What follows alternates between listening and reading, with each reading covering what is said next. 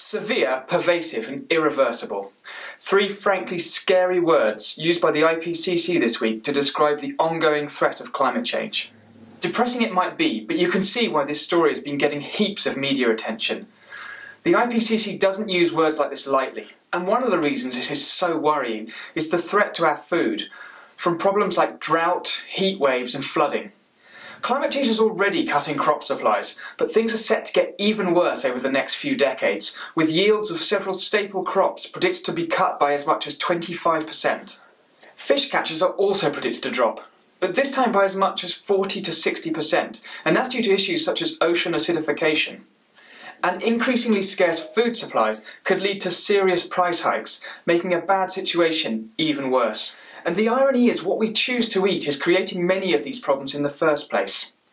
Factory farming has helped create a global population of heavy meat eaters, and that's creating shed loads of greenhouse gas emissions.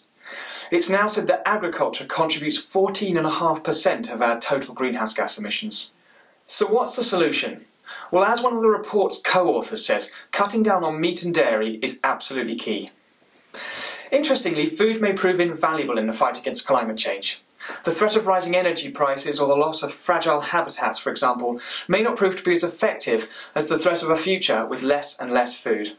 Hit the link below to find out more about the connections between factory farming and climate change.